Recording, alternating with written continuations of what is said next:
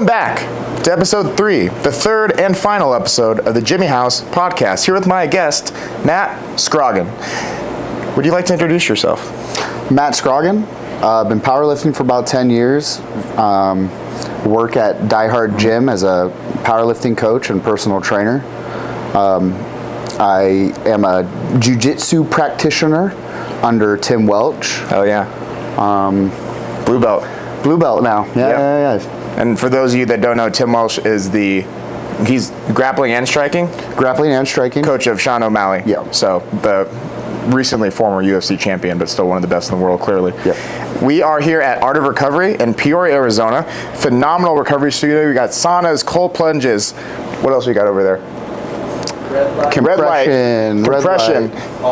Hot tub. Oh, this is perfect. I'm gonna have to come check it out. If you guys are in Peoria, Arizona, come check out Art of Recovery. It's in the same complex as Die Hard Gym, Tim Welch Red Hawk Brazilian Jiu Jitsu, and the Recharge Center. So you got a whole sector here of pretty much everything health and wellness that is like within literally the same complex. So it's a really good thing.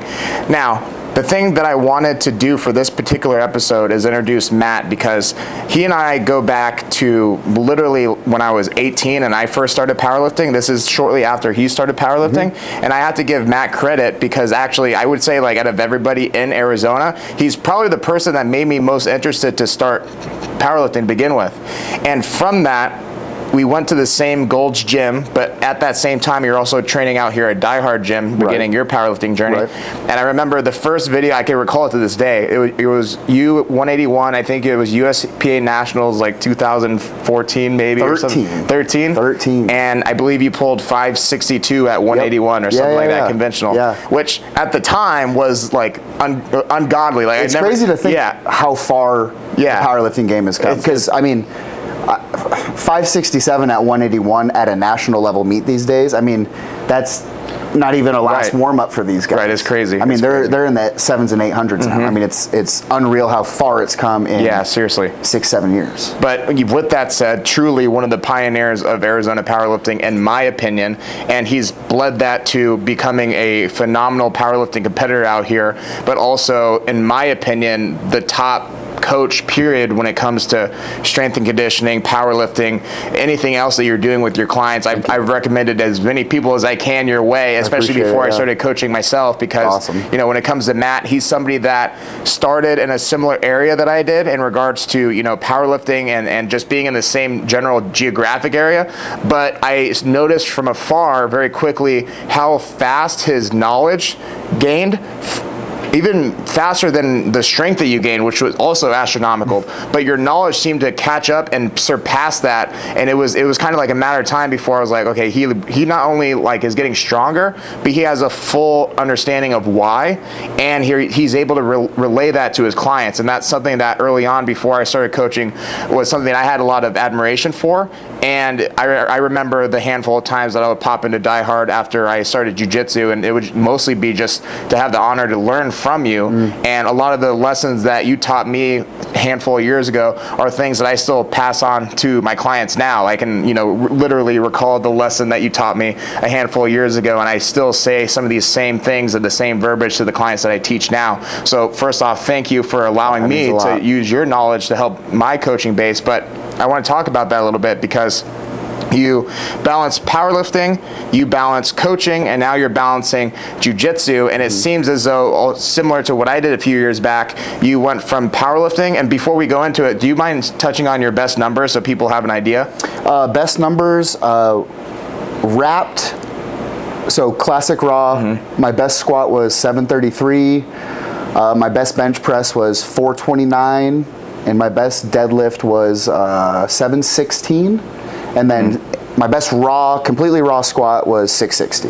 And then you pulled in the gym, I know you pulled 725 conventional? I've pulled 725 for a couple reps. I've pulled 765 straps. Right, yeah. Gym lifts. It all counts to me, brother. Done an 800-pound gym Yeah, I remember that one too. That was huge. That was epic right here at Die Hard Gym too. So yeah, he's somebody that has reached the pinnacle of strength, and now translating that into jiu-jitsu. We had a similar podcast yesterday, but I'm very curious how you've managed to go through that powerlifting journey and experience all that, but then now be so interested to maintain some of the foundation of what you set for yourself in powerlifting, but now start something entirely new with jiu-jitsu, but still be able to squat heavy, deadlift heavy, bench heavy, and do all these things, progress in jiu-jitsu, and then maintain a clientele base, which is, from what I see online, a lot of powerlifters, and what seems to be now a lot of people in jiu-jitsu wanting to learn how to get strong. Definitely getting more, yeah. Yeah. It's been a long process, because at first I was trying to keep everything at the highest level I could, you know, trying to lift the same way, and then throw in jiu-jitsu 4 or 5 times a week. I mean, I was really running into the dirt, and I just couldn't manage it. I was getting little injuries that were turning into bigger injuries, and then my little injuries were just staying injured. Yeah, right. You know, so it's been a huge learning process, but it's balance, and I think with athletes, it's important to understand that everything's temporary, right? We go through these phases. If I'm getting ready for a jiu-jitsu competition and my powerlifting stays a little on the back end, that's okay, because it's temporary. You know, we don't have to put all our eggs in one basket and just forget about everything else. Yeah. You know? Yeah, totally. So just learning to do that, and learning that it's just about phases, and you know, the powerlifting training really translated over to the competitive jiu-jitsu world, as far as like peaking. Okay. You know, a lot of these, from just what I observe, you know, a lot of these guys struggle to peak on the right day, as far as jiu-jitsu goes, and a lot of powerlifters. I mean, don't get me wrong, you know, that's the biggest thing, is being your best on one day, right? Competition day. Yeah.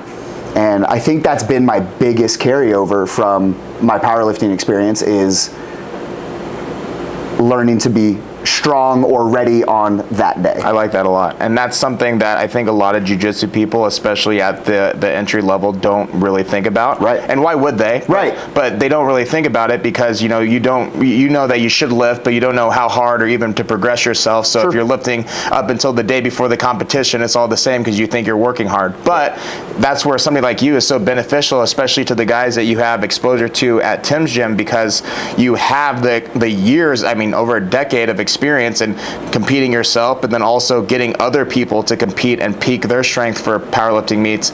And then on top of that, now you're relaying that to people in jiu-jitsu. So it's just, I had this conversation on a podcast yesterday, but you know, I think powerlifting, you know, if I'm painting a picture of training for people that are doing combat sports, there's a lot of stuff out there on social media as to what's best and yada, yada, yada. You see a lot of really silly stuff. It's hard not to get lost. For sure. And powerlifting, to me, I've said this for a long time, to me, powerlifting paints a lot of that canvas. I think bodybuilding training paints a lot of that canvas. Mobility, calisthenics.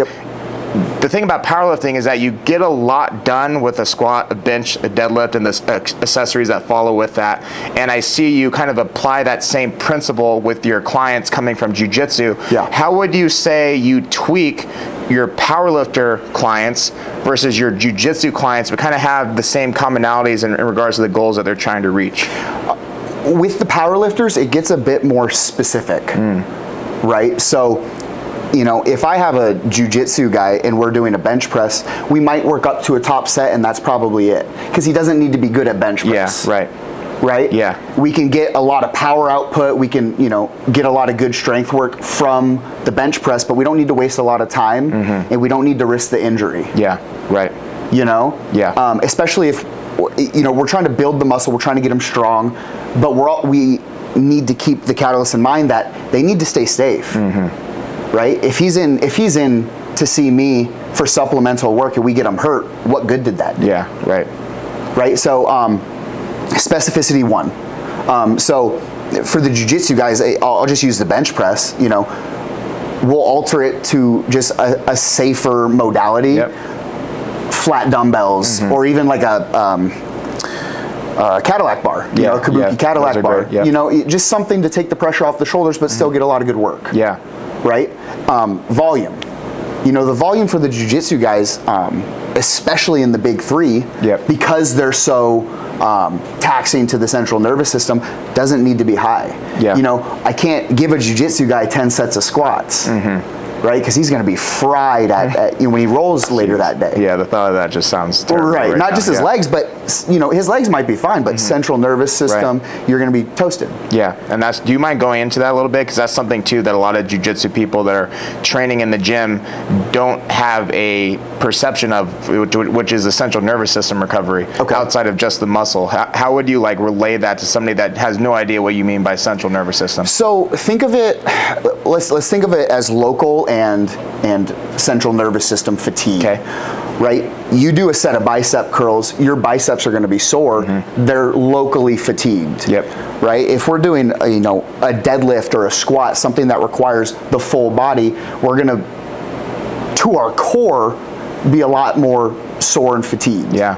Because of the amount of muscle it takes recruiting to move that weight.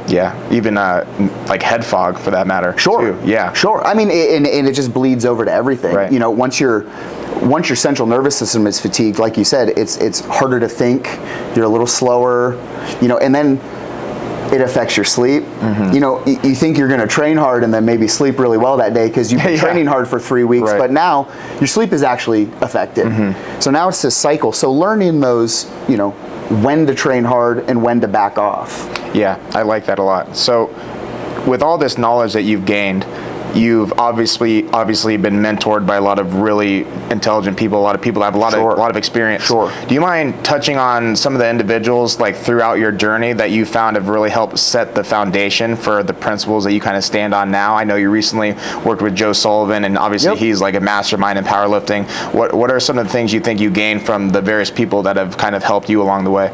So entry, my coach was Tim Sparks, owner of Die Hard Gym. Arizona legend. Powerlifting legend.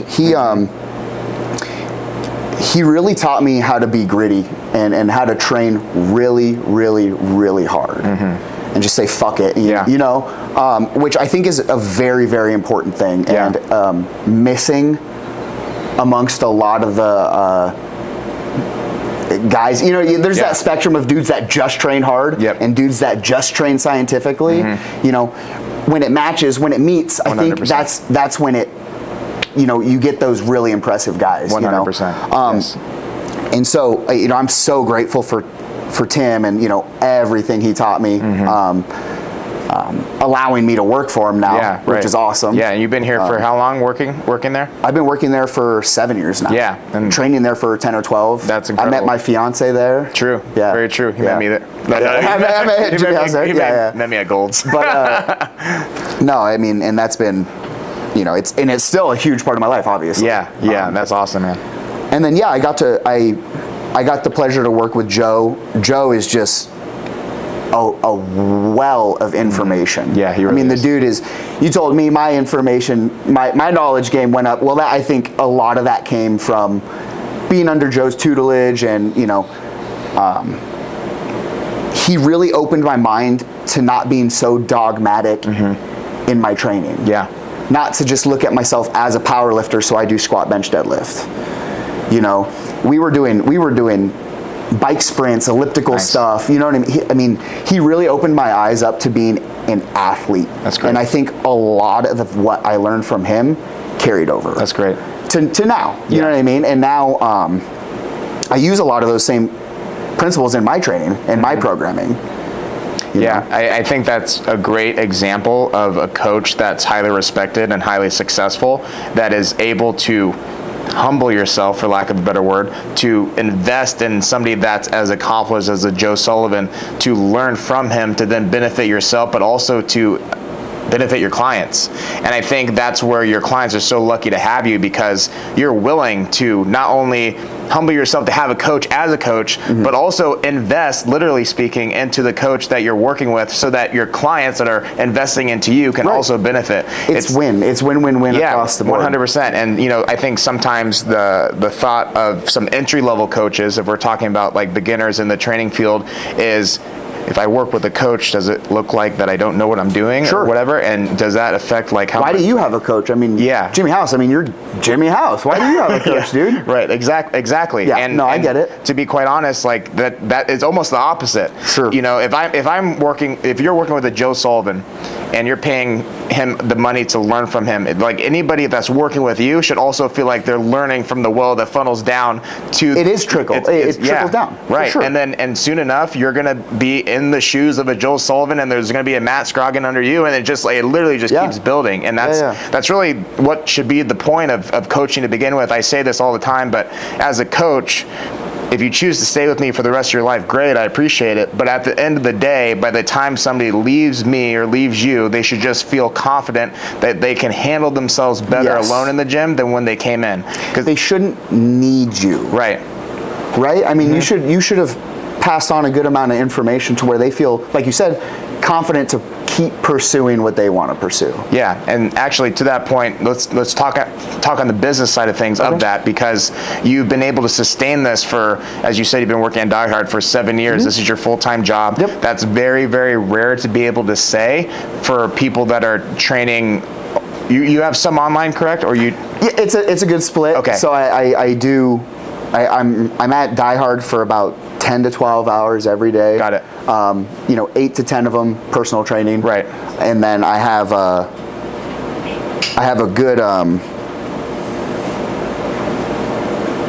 good list of people like on online base. Yeah. So and that's kind of roster. Like good roster. Yeah, I couldn't think of the word. I have a good roster of people that every weekend I get in contact with them, send them new programs. Great.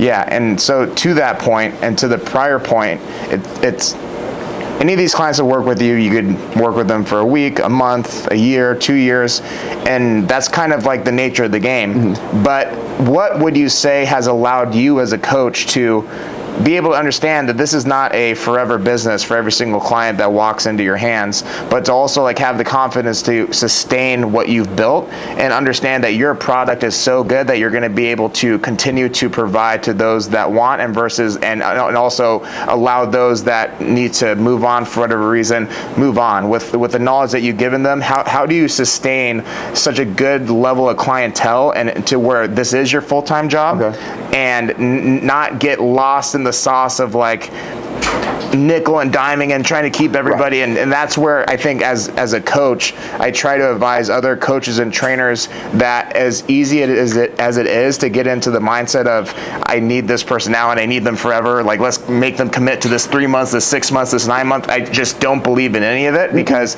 I believe in my product and I believe that I will help this person forever long, and I know you're the same exact way and you've been doing this longer than I have. So what are the things that you found has really allowed each and every individual that works with you to feel fulfilled and also be able to continue giving that to all the people coming your way? I think it's just what you said. It's just effort, right? I mean, really putting the effort in and trying to see people. Yeah. You know what I mean? Right. Entry level, it's tough, right? Because you don't have a lot of people, but as it grows, the word of mouth is nice. Yeah. But you only get word of mouth if you're putting in the effort to people. You know, you can't just nice work as a response to your online people. You know, it's the in person is a lot easier, right? Because you can get to know them, you can really learn to motivate them, and I think that's the biggest thing. It's just building relationships. Yeah. You know, yes, they're my clients, but I care. Yes. You know, to me, getting strong was a really big goal for you, wasn't it? Yeah. You had huge goals. I had huge goals. You know, I wanted to win national championships. I wanted to have records. I wanted, you know, and I think it's really important to like honor that for people. Yeah. You know, and it's a life goal for some people to deadlift 600 pounds. You know, so I'm going to put in the effort to like really understand them and really see, you know, what can we do to get this person stronger. Right. And I think one thing that you're really good at that I think your clients can pick up from the start is you're very empathetic and you can meet anybody at any given level. Sure. I've been around where I'm just working out and I can overhear you with your clients, whether it's a beginner or somebody that's been doing it for a while. You are able to meet anyone at any level, and I think that's a huge skill set to have as a coach, to where you could work with a top level athlete, but you could also work with like a 12-year-old that's never touched a weight before. Sure. Too. And that's something where, again, I can't give him enough flowers. And if you're in Arizona, please like give this man your money, because he is so versatile in your ability to work with people with very, very different goals, but work with like really any personality. And there's a certain level of that patience that comes with that too, because I've had, people might see me train people, and somebody might be having a hard time or whatever the case may be, and the comments are like damn man, you're really patient. I don't think I can do that, whatever. And I think that's what helps make me a better coach than what I once was. But to your point, I think you do a very good job on the empathetic side, but also the side of patience, to where no one ever feels like they're a burden on your time. And that's why, like, again, the skill set, the knowledge, I saw great, but then what you do on the emotional side for your clients, that's huge. I think so too. And I think it kind of bridges that gap to where, they do trust me. People aren't really worried about, what I'm asking them to do, because they know that I'm looking out for their best interest. Yeah. And like I use the powerlifting as but even if your goal is to lose 20 pounds. Yeah. Right. And just feel better about yourself. Yeah. Let's get that done. Yeah. Yeah. Exactly. And I think it's finding the balance of holding people accountable, but also understanding, like you said, where they're coming from. Yeah. And it's sometimes that can be missed, and it's just, get here, get it done. Yeah. One of the things I did want to ask in regards to your transition from powerlifting to jiu-jitsu, I remember when I first started doing jiu-jitsu, which maybe was 6 years or something like that before you started. But I remember when I first started, and you're talking about how you were thinking about doing it at the time. So this right. This was something that was on your mind for a while. A long time. Yeah, and obviously you were doing powerlifting during that whole time. So can you talk a little bit about that transition when you were powerlifting and jiu-jitsu was kind of a thought, and all the years it took to finally take that first step, and then what was it that allowed you to take that first step, and why? Man, that's tough. No, seriously. Yeah. Because you're right. I've had an interest in it. I've been following, your jiu-jitsu career the whole time. Right. Yeah. I thought it was the coolest thing ever. Thank you. I started to make more friends in the world, and so one of my good friends and teachers, London Horn. Yep.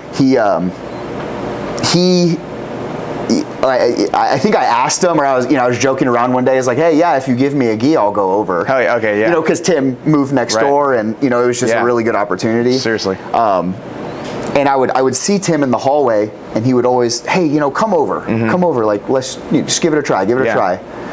And so that, I think everything just kind of came into fruition, and then I just decided one day, And I think it was one of those things where at first I was like, oh, this is going to be a side thing. I'm going to do it for some exercise, a little bit of cardio, learn some stuff. Because again, I wanted to learn. I was very, very interested. My mom wanted me to wrestle in high school, but I was like, I think I was just too scared, dude. It's because you thought it was sus. No. No, I just, I think a lot of people are scared to try it. And I think it's an ego and pride thing. Totally. Because it gets smashed your first day. Right, and it's interesting because it's like the ego and pride that prevents you from getting there, and then all the struggles you face after the fact with ego and pride while you're in it, it never goes away, and it's a tug and pull like at all times. So what about, while you were thinking about it, what were some of the stuff, or what was some of the interference holding me back? Yeah, to hold you back. I think I was just really deep into my powerlifting. Okay. And again, before working with Joe, I was really just singularly minded, and just, I can only do this because I'm a powerlifter, and seeing myself, as opposed to seeing myself as an athlete, and being able to do this and that in different phases, like we talked about earlier. Yes. I think it was just that. I was scared to get hurt. I was scared of a lot of different things. Yeah. Fear. Yeah. That's it. Yeah, and I think you make a good point too, because you really did transform yourself into an athlete, and powerlifting is a sport, so anybody that competes in it can be considered for an athlete for that given sport. But to be an athlete, to me, means a lot more. It has a much broader spectrum. Sure. And since seeing your transition from powerlifting to jiu-jitsu, not only is your physique changed like drastically, I think your heaviest was 250 maybe? I got up to 260. 260, yeah. Okay, yeah. And you're how much do you weigh right now? I was 199 this morning. Oh shit. Yeah. So 199, and God knows what single digit of body fat you're at. Maybe. Yeah, I mean, his veins and just his quads is just, I mean, it's insane. But the thing is though, from what you were at 260 versus what you are now, you can still do all the things in powerlift, maybe not the literal weight, but you can squat perfectly, you can do the deadlift, you can do all these things, and you can do jiu-jitsu. Your cardio has to be through the roof. I'm sure your mobility is probably improved drastically, and you're able to do all, like I've seen your dips, like how mobile your shoulders are now, and all these different things that I didn't have when I was deep into powerlifting at 270. Sorry to one up you, but but things that, you know, since becoming an athlete for yourself, I've seen like a drastic change overall. Yeah, that means a lot. And how does it feel? Like, what, talk about ego and pride. How does it feel knowing that your lifts are maybe not literally as much, but your efficiency and your movement patterns and the way you do these lifts have improved drastically, on top of like the way you look and feel, and I'm sure your overall mindset in your day-to-day life has also improved. Yeah, you kind of nailed it. I mean, everything just feels really good, you know, and I think it's hard for guys to, you know, if they want to start losing weight or if they want to maybe change body composition. I think it's really tough, especially for powerlifters, because they might not have as much muscle as they think. Right, yeah.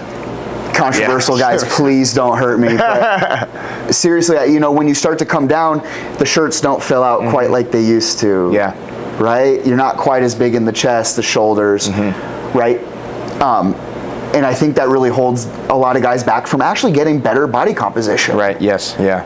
You know, and I'm not saying having a bit more on you isn't good, but if it's something you're wanting to do and make that change, then ego and pride kind of has to go out the window, and you have to understand that things are going to change. Yeah, and to the point of body composition, I mean, it's an ongoing process, because I'm sure when you first lost however many pounds you got to, when you first got lean, you probably looked a little bit less full, maybe a little bit less vascular. You lost literal weight, but the veins and the muscle bellies weren't nearly as pronounced as what they are now. Because, and the same for me, like if I'm going on a cut that's bigger than 20 pounds, especially in a shorter period of time, I might lose the weight and I'll be able to see that I look leaner, but just naturally because of the calorie deficit, there's probably, you know, somewhat of a deficit of carbohydrates and maybe even dehydration to some degree, depending upon what you're doing. You're just going to look flat. You're not going to look as muscular. And to that point, that first initial cut, if you are trying to improve your body composition, is not always going to be your final form per se, but it's also necessary to get there. I usually find that I look the best after I do that initial cut to drop a lot of body fat, then do a maintenance phase to essentially fill out again, you know, get the carbs back in, you know, make the muscles look big but keep the body fat low, and then that second cut where I only have to lose maybe 5 or 10 pounds is when things start to get pretty freaky, and that's where you're at pretty much all the time. And I'd have to assume, especially with what you post on your stories, you're eating pretty good. I'm eating pretty good. It's awesome because I get to have steak. I really like to cook. I mean, you see a lot, so I'm kind of blessed in that way as far as training goes, because all my food's good. You know, and then just learning timing and stuff with my nutrition has been super helpful, and watching a lot of just learning, you know what I mean? Learning about the nutrition has really taken things off for me. Yeah, and that's huge, because I think a lot of people, we'll end it here, but a lot of people see the way you eat and they see the way you look, and they might be like, well, if I ate like that, then I wouldn't be able to look that lean or whatever. But to that point, like, it's been a long process to get your body weight down to here, your body fat down to here, and then get your body accustomed to eating more and then maintaining this level of body fat. Maintenance is always going to be easier than getting to that spot, right? And you post the sexy meals, you post the bone-in ribeye with your, you know, with your whatever, right? nobody wants to see the eggs and oatmeal, the chicken and rice that you ate 17 times that week. Yeah. Yeah, very true. And that's like, that's like the foundation for myself too. But so the next thing that I want to talk about with your jiu-jitsu, now that you're obviously deeper into it than maybe you anticipated when starting, you're a blue belt now. If I'm not mistaken, I don't think you've lost in competition yet. I went to, so not in the gi. I haven't lost in the gi yet. Okay, sweet. But in no gi, I went to ADCC. You did Phoenix. Nice. Okay, yeah, cool. Yeah. I lost both my matches, but I feel like I still had a good, strong showing. I didn't get, outclassed or anything. I just, took a couple of L's. That's huge. Well, that's huge because like the ADCC, even the Opens, like the level there is just even with the separation of experience level, the level is just more because especially with those ADCC Opens, you have a lot of people traveling to those. So it might be ADCC Phoenix, but you got a bunch of people from California and Vegas. And I don't think either of my guys were from Arizona. Yeah, so it's really not Arizona or anywhere else you go with those. So I mean, that's a really good opportunity. I'm glad they're doing them out there. That's cool. So so then with that said, with jiu-jitsu being your thing, what are some of the things that you've come to like about it the most, and what are some of the things that you now have set for yourself goal-wise within the jiu-jitsu space? It might be cliche. The people are really cool. It's I know you can really understand this too, but the vibe is different than a powerlifting gym or whatever.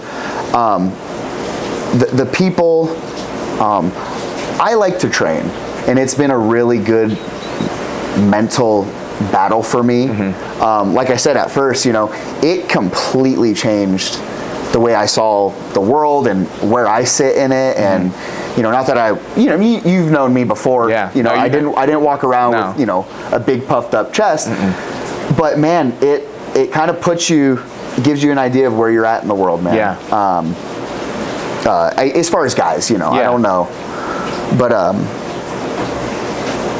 I think just how much it humbled me and kind of made me look at things a lot differently, not just in jiu-jitsu or athleticism, but just life, Yeah, I like that a lot. With that said, do you have any particular goals leading in the next coming months, or even like long term? I mean, it doesn't have to be competition wise, but what are some of the things that you want to like try to accomplish like throughout your jiu-jitsu career? It's kind of hard to say right now because I still feel super green. I'm a blue belt, and I've done a couple competitions. I have one tomorrow. Oh, you do? Tomorrow. Yeah. I think Fred's competing in the same. Yeah, he is. Sweet. That's awesome. Very cool. So I think just doing the competitions and learning, and right now is all I want to do. Great. Just learn and maybe travel and kind of see, just keep getting in the door. I'm a coach at heart. So down the road, if that opened up, I wouldn't say no. Yeah, I wouldn't doubt it. Because, like you said, I just like to work with people. I like to help people get them better. And I don't see jiu-jitsu as any different than that. Yeah, and I'm sure you probably already helped some of the beginners in there too that were in your shoes not too long ago as white belts and stuff. You know, live, learn, and pass on. Right. Yeah. And with that said too, you definitely should come out to Austin and check out the jiu-jitsu out there. I think you'd love it. That'd be so cool. Yeah, you love it. Yeah, I think there's a bunch of us that might go out to Austin early next year for a comp. Okay, yeah. Because I think IBJJF has something out there. Yeah. I think they do like probably twice a year there. It seems like something like that. But so I think we might come out. Definitely come out, please. That'd be great. I'll let you know. Yeah, that'd be awesome. With the jiu-jitsu, how would you describe your learning in jiu-jitsu versus like your learning in powerlifting? Do you think it's very similar at the end of the day, or do you have to approach jiu-jitsu different than you did powerlifting? I have to approach it a lot different than I did powerlifting. As far as training goes, I think you just have to be really, really, really open to the critiques. If you're feeling good and flowing good, but your coach gives you a small detail to think about, you have to be open to it. You can't be so stuck in how you like to do it, or other than that, it's not a lot different. Yeah, I would agree with that. Because I mean, we get critiqued in powerlifting too, you know, but for some reason it was a little different for me, because I think my body wouldn't move certain ways. But one of my other coaches, John Randall, has been awesome with kind of showing me big man moves. Yeah, cool. You know, that go with what we're doing, but might be a little bit easier for me. Yeah. So I think the biggest thing for me was allowing myself to be really, really shitty at it, and kind of take those L's all the time. Yeah. Yeah, I think that's a great point, because in powerlifting with squat, bench, deadlift, the movement itself just never changes. So we have this idea of what it should look like, and you know, if you have general mobility and are generally athletically competent, you can probably master that pretty quickly. At least like the general pattern of what it's supposed to look like. You know, everything breaks down in a certain way. But with jiu-jitsu, even when you start to understand what movements are, and obviously there's a much more moves in jiu-jitsu than there are in powerlifting, 3 versus like infinity. Then once you start to learn what these movements are, then it's like there's levels to each movement and how to apply, because then you have a resisting opponent versus a bar that is always going to be straight with weights on the end. And that's not even a knock towards powerlifting per se, but it's just with the nature of combat sports in general, jiu-jitsu, wrestling, judo, MMA, you learn and understand what the moves are to do a takedown, to do a submission, but then how to set these up versus a resisting opponent that also does all these moves. That's when things get super tricky. Right. And powerlifting, you're hyper focused on one move, you set your brace and you go into the squat and you come up, and that's really all your responsibility is. But in jiu-jitsu, if you're hyper focused on one move, you're missing so much more, and then at the same time, you're probably leaving yourself open to get attacked on the other end. So there's just so much more to think about. So much going on. Right, and that's where I agree that the mindset with powerlifting and jiu-jitsu, there's similarities, but it's much more open-minded and definitely much less aggressive, for sure. You can get focused and hyped up for a heavy squat or whatever, but that same type of intensity that you might bring into a max out of 10 on depth, it's just different. It might not translate. It's not going to translate to another opponent. Yeah, seeing red does not work, you know? No, and you know, I think people would be surprised how little their 700-800 pound deadlift applies to combat sports. Yeah. Yeah, that's huge too. You know, people ask me that all the time, like, you know, in regards to deadlifting and everything, how much does it actually work? Well, why don't you just throw them over you? Right. Yeah. You know, you deadlift 800 pounds. Yeah. And it's like, if an 800-pound deadlifter became Gordon Ryan, then that would be pretty scary. Right. But Gordon Ryan doesn't deadlift 800 pounds, but he's still Gordon Ryan. Right. So there's a point to where deadlifting, I say it like this, on Mark Bell's podcast, I said, if I take a client that deadlifts 50 pounds as a 1-rep max and we bring it up to 315, you'll probably see some legitimate improvement on the mat, simply because they obviously increase their strength to a degree to where you're at least at a bare minimum of strength in jiu-jitsu, like a general strength level. But when it comes to taking 315 to 500, the amount of change you see becomes less and less and less. Especially at that elite level. Right. Yeah, I mean, Nick, for example, we got him to deadlift 500 for the first time, and he dominated everybody this year, besides ADCC where he got hurt, but just dominating everybody, and that was well before he got to 500. It was the technique that he had mastered, and then having the strength to deadlift 500. It's a cherry on top. It amplifies, right? Yeah, and like we said earlier, it's supposed to be supplemental. You know, I know the way you train your people and everything. If something's not there, we're not going to force it, right? Especially with these guys who are there to get stronger, but not at the cost of their jiu-jitsu, of whatever sport they're playing. Yeah, exactly. And it's such wise words to hear from somebody like yourself, because it's a humble reminder to jiu-jitsu people watching is, you know, it doesn't always have to be there. We don't always have to test it. And we can take however long we need to build up to it. And a lot of times, you know, for the athletes I work with, like Nick, he competes what seems to be like every month. So a lot of those competition weeks end up just being deload weeks, really. Sure. So there's like a lot of deload weeks happening, but at the same time too, if he's consistent long enough, which he has been, you see that long-term sustainable progress. The deload weeks are trending up because he's getting stronger naturally. Yeah. Yeah. Without forcing anything. Yeah, exactly.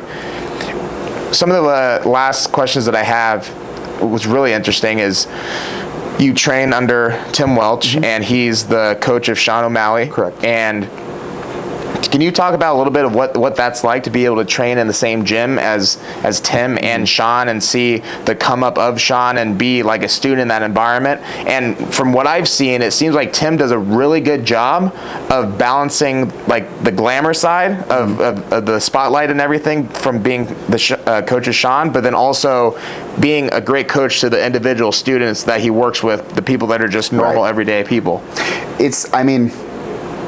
I just want to say thank you to Tim and Red Hawk for everything they've done for me, because it's been truly life-changing.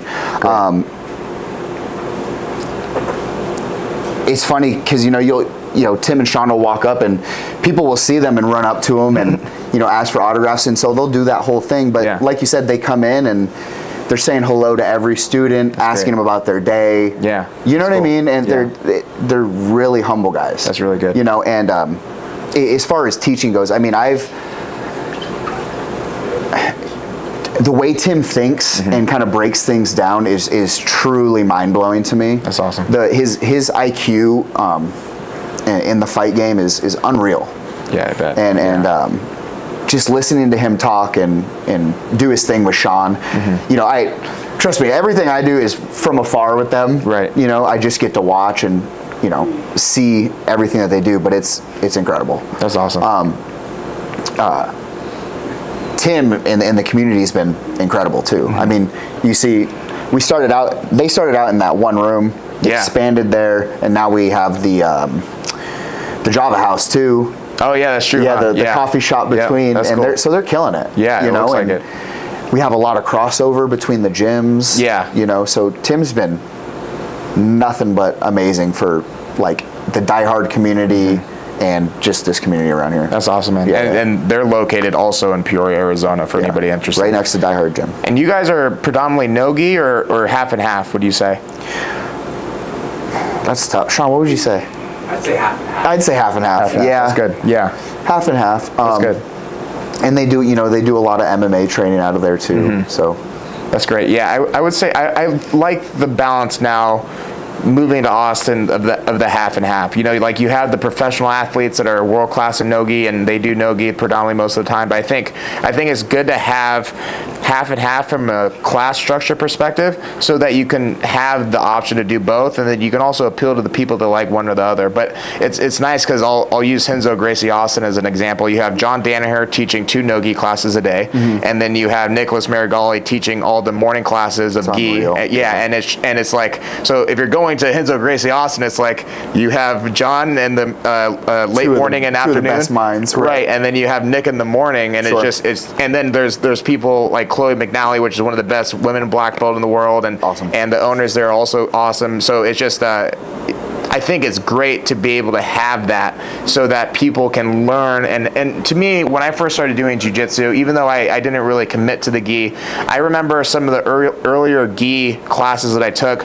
were instrumental in me just learning what jiu-jitsu is, period. Sure. Yeah. And I did the opposite. I started in the gi. Okay. Yeah, that's right. You did. And you didn't really do no gi. Not until this year. Yeah. For me, like as a beginner, I think one of the best things you can do for yourself if you're doing jiu-jitsu is do both. 100%. And because the thing is, at that early of a stage, mat time is truly just mat time, and armbar and the gi is respectively basically the same as armbar and no gi. So before you try to get super specific there, just learn what jiu-jitsu is entirely. That's my personal opinion. I think it works the best, especially just, you can't always go to no gi class, but if you can go to a gi class, you at least got better at jiu-jitsu that day, and it's a great way to approach it. I could not agree more. I think that's how, because I do a class every day. Yeah. One's no-gi, Monday, Wednesday, Fridays no-gi, Tuesday, Thursday, Saturdays gi. Oh, that's cool. Okay. So it's, I have a good, nice balance.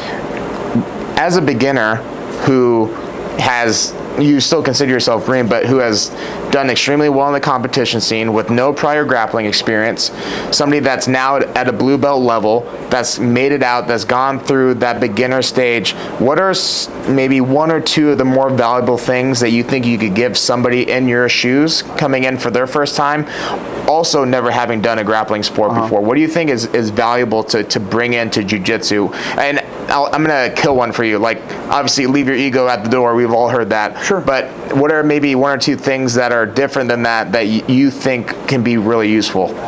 Just don't limit yourself. You know, just because you never did it before doesn't mean you can't be good at it, or you can't get good at it. Right. You know, I think that's the big thing. Is just why have a limit on, you know, how far you can take it. Yeah. You know, and just don't be afraid. Don't be afraid to suck. You know, because you're gonna suck for a while. Yeah. You're gonna get beat up a lot. But you know, in a good way. And like I said, the first thing I said was the community. The people are awesome. That's great. So yeah, you're gonna get beat up, but they're gonna show you how to not get beat up, and you know, help you out. Yeah, very true. Competitively, you know, if that's the route, I think it just goes back to limiting yourself. You know, I think the people that don't do well don't think they can do well. You know, and so that translates into their training, into everything else. Yeah. You know, so I think it's just mindset, right? Yeah, that's a great point. I've seen a lot of people that never competed anything before that don't come into jiu-jitsu thinking that they're going to be competing all the time, and then they end up doing a competition for the first time, and a lot of them end up just becoming competitors regardless of age or gender or anything. And so to the point of not limiting yourself, I think that's a great point. And competing in jiu-jitsu is not a necessity by any means, but it's definitely a really cool way to test your skills, get to know more people in the community, and then also just like be genuinely aware of how you can improve. And for again, unless you're really at a ADCC level, there's no real reason to come into an event scared, embarrassed, fearful. It's going to happen. But what the most important thing to really realize is that stepping on a competition mat is something that the majority of people on earth will just never do for the case of ego and pride and fear and embarrassment and all these things. So just doing that is already a win. And it sounds cliche, but if you look at somebody like yourself going from powerlifting where you're like, you're just one of the best in Arizona, you're one of the strongest in Arizona, but then to put yourself in a setting where somebody could make you look like one of the weakest in Arizona, and you are willing to walk into that. Plenty of them did. You willingly go into that. And then you come out of it and you do really well, and you learn some things, and you lose sometimes, you win sometimes, and you're sitting here all put together, all the same, and a better person because of it today. I think that's a huge lesson that people can actually learn from your experience. And you talk about people being willing to help beginners in the gym, and unfortunately, you know, that isn't across the board, but I would say more often than not, that is the case in most jiu-jitsu schools. So bleeding into one of the questions that I've been wanting to ask jiu-jitsu people whenever I have them on is, what are some green flags that you've experienced at your jiu-jitsu gym that other beginners or other people should look for in there? So they don't, my thing is I never want people to sell themselves short in their pursuit of pursuing a jiu-jitsu gym. I had a conversation like this the other day where sometimes people pick jiu-jitsu gyms or wrestling schools like it's picking an LA Fitness or a EOS or something like that. And whatever's closest. Right, whatever's closest, whatever's most convenient, the schedule, these things. And to me, with jiu-jitsu, with things that are more than just going to the gym to work out, you need to be so much more particular about your selection. And past that, you need to really, I mean, and you landed up at a great one on your first try, so congratulations. But a lot of people have to go through a handful of schools after signing a handful of contracts before they find their home. And that's why I always suggest, you know, go to multiple different places, use the trial classes, and get a feel for multiple different vibes, do your research, see who the teacher is, and just get a full understanding of what you're walking into, whether you're an adult trying jiu-jitsu, and even more specifically, if you're a parent looking to sign your kid up for jiu-jitsu, that's huge. Make sure the person that's leading your kids is a legitimate mentor in life outside of the jiu-jitsu school, period, end of story. So with that said, what are some of the green flags that you've experienced at Red Hawk Academy that you would want other people to look for in other gyms too? Man, it's kind of tough because, like you said, Red Hawk is my only experience I've ever had at a gym. So to me, there aren't very many red flags here. It's always a great sign. Yeah, for sure. I guess like hygiene, right? Yeah. Are they cleaning the mats every night? Are they doing stuff like that? Beyond that, are they respectful? Are they respectful to the kids? Are they respectful to the women? Are they, I think those are probably the two biggest ones. Is are we clean? Yeah. Are we respectful? Yep. Especially for the kids. Yes. And the women.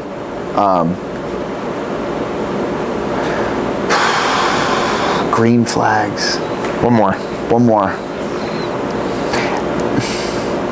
I guess knowledge too, right? Really look at and listen to what they're saying. Right. And I guess that can be hard, right? Because what do new people know? Anybody could have taught me anything. Right. I probably would have believed it. Yeah. So that's tough. But maybe just do some research. If you have a black belt or a few at your gym, they're probably going to have some background that you can look at. Yeah. I mean, as far as like competition and stuff goes, to see if they're actually some legitimate person. Right. And my opinion on that, because he brings up a great point, is if you're looking for a school, and again, this could be anywhere, so you may not have access to a John Danaher right down the road, but if you just have a person that cares about what he's doing, cares about the school, cares about his members, as you said, cares about constantly improving himself, aka re-evolving himself as a jiu-jitsu athlete himself, that almost in the same conversation as earlier, you getting a coach to be a better coach, is your instructor constantly evolving themselves. So they may not be a world champion or they may not be a Gordon Ryan, but to me that's not necessary because that's impossible to exist. Sure. But the good thing about today's landscape, especially with social media and YouTube and instructionals and these different things, you can tell very quickly if your instructor cares about the landscape of the instruction that they're providing, if they're keeping themselves up to date on the knowledge and the technique that's proven to work at the highest level. Yeah. Because to me, why would you not study technique and the instructions that are being taught at the highest level that are being proven to work? Why would you not implement that in your day-to-day curriculum? If you don't, that's no excuse whatsoever. So to your point on knowledge is subjective, and knowledge isn't necessarily saying that this person is a world champion, but knowledge is just basically saying, like, does this person care to re-up on his certification as a jiu-jitsu instructor? Sure. And that to me alone, and you can find, you can look up a Gordon Ryan instructional, and if you see little things where you're just like, that's a contradiction, or like I was told that was wrong, or this and that, then as a student, number one, it's okay to ask questions, and it's okay to like be skeptical if you don't feel like the concepts that you're being taught are aligned with the concepts that are being proven in competition or in MMA or in whatever. So I think you bring up a great point there, because knowledge is just, it can mean so many things, but yes, make sure that your instructor cares about being knowledgeable about what you're paying him to do. So to bounce off that, Tim on multiple occasions has brought in different black belts from other gyms and allowed them to run class and kind of show, oh, it's awesome. Yeah. It's awesome. Italo?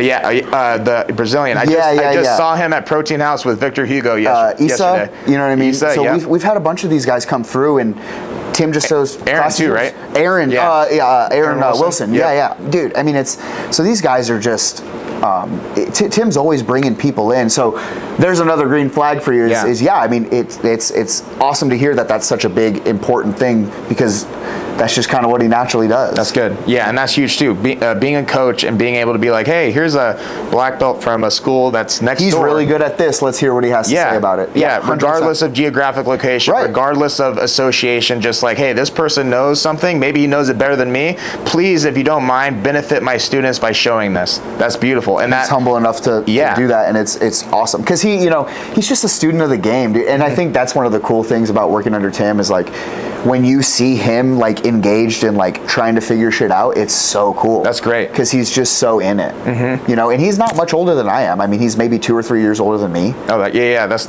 interesting. So it's a very cool dynamic, because he's in it. He's athletic. He's coming back from the Achilles rupture. So to see him rolling again and to see him doing all that is awesome. Dude, and it's great that you mentioned that, because I'll compare it to John Danaher. So as a beginner, if you're seeing your coach not know the answer to something, but try to sit there and figure something out, or even go home, find the answer, and then bring it back to class the next day, that's a huge green flag. They're thinking about that. Right. Yeah, for huge sure. green flag. Like, it's just impossible to pick one single instructor, maybe unless it's John Danaher, that just knows everything. Right. But even John Danaher, to that point, I've seen it countless times where after practice, all the people after practice will sit around John, they'll ask questions, and then John will have like, John Carlo, why don't you grab his arm like this and see, and how does that feel? And he's trying to essentially battle test through brainstorming. And he doesn't know doesn't know the answer to something, so he troubleshoots through it. Gordon gives some perspective, John Carlo does, Luke, and it's like this collective thing. And John brings himself down to the level of his students to try to hears people, right, to try to figure out whatever technique that they're doing for the betterment of the room, but also because of his place, for the betterment of jiu-jitsu, because so many people use his techniques to better themselves. So, I think when you look at the behaviors of top level coaches, such as that with John and such as that with Tim, that's a huge green flag, because it shows they care. And at the very, very bottom of it all, having a coach that cares is just truly all you really want to have at the end of the day, because accolades and time, a year in the game and lineage, these are all subjective things. But at the end of the day, if you're just under somebody that cares, then you can probably bet that you're at a pretty solid place for sure. Yeah, and that's how it feels. You know, that's how it looks. It's awesome. I'm super grateful. Good. I'm glad. Well, to that point, I've been ending my podcast with, it's kind of what my girlfriend does. She does 3 gratitudes, but I changed it up a little bit. You mentioned the word grateful, so it reminded me. Cool. So mine are 1 thing that you're proud of, and then 2 things that you're chasing. I'm proud of where I'm at as a coach right now. And I'm going to use that as I want to become an even better one. I want to expand that and just be the best across the board. What do you think that looks like to you from a chasing perspective? Continuing education. Okay. Always. Right? That's what I meant earlier. Continuing education for jiu-jitsu coaches. Yeah. White belt mentality. Always. You know what I mean? There's always something to learn. Yep. Jiu-jitsu, training, recovery modalities, nutrition, it all comes into that. And then, 3rd thing I'm chasing? Ooh. So I'm gonna put this out there, and maybe we can rewatch this next year. Yeah. But we've been talking, a couple of guys and I have been talking about going to Masters Worlds in the E next year. Cool. So I think getting on the podium at Masters Worlds in 2025 would be one thing I'm chasing. I support this 100%. That's awesome. And we will 100% do another podcast with Matt, because as you can see just from one episode, he's a fountain of knowledge. He's a phenomenal human being, a great friend of mine, a mentor to mine. So if you guys don't already, follow him on Instagram. Hit up his coaching services. Anything that this man does, make sure that you're a part of it, because you will receive value, I promise. Is there any other plugs that you want to mention, sponsors, or just anything that's worth mentioning? I just want to say thank you to Art of Recovery for letting us do our thing here today. Die Hard Gym, they've been nothing but a home and a family to me for a very long time. Red Hawk Academy, Tim Welch, thank you guys for bringing me in and teaching me everything, and then thank you, man. Dude, it's an honor. Dude, it's been insane to watch where you've come since the lunch we had right before you moved. Yeah, I remember that. Yeah, I do. Because you did it. Yeah. All the stuff we talked about, dude, I mean, it's been insane to see. So I just want to say how proud I am of you. Thank you so much. As someone who's just watched the whole thing and just been a fan the whole time. I appreciate that. Yeah, thank you. It's cool, man. Yeah. There's room for everybody at the top, and it's just to see your friends succeed, it's cool. Thank you, man. That's how I feel about you too. And the lunch that he's referencing is, I had hit up Matt shortly before I moved to just basically just interview him on how to be a good coach, really, from the business side of things to the side of actually training athletes. And to that point, again, this is somebody that I trust fully. So again, I can't give his services and him as a person, I can't give him enough compliments, because he's just so deserving. So again, thank you for your time. I really appreciate it. We'll definitely do another episode. Masters World 2025. You guys stay tuned. We'll Blue belt. Yeah, blue. Maybe purple belt by that time. Art of Recovery, again, thank you guys so much for allowing us to do the podcast here. You guys are a phenomenal recovery studio in Peoria, Arizona. If you guys are interested, please come to their spot and get yourself recovered. Other than that, I appreciate you guys watching. This has been a phenomenal podcast. We hope that you like, share, comment, and subscribe. All the links will be down below. And until next time, Jimmy House, Matt Scroggin, out.